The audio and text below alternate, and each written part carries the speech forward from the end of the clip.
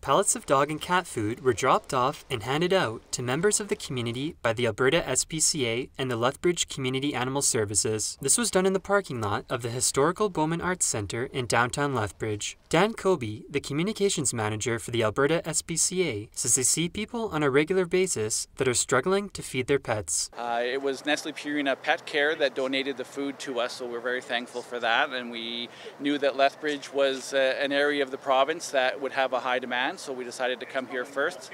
And as we saw here, obviously, when we arrived in the lineup of people looking for food, that there is absolutely a need and a demand for food in this type of an economy where people are struggling to pay their bills, including feeding their animals.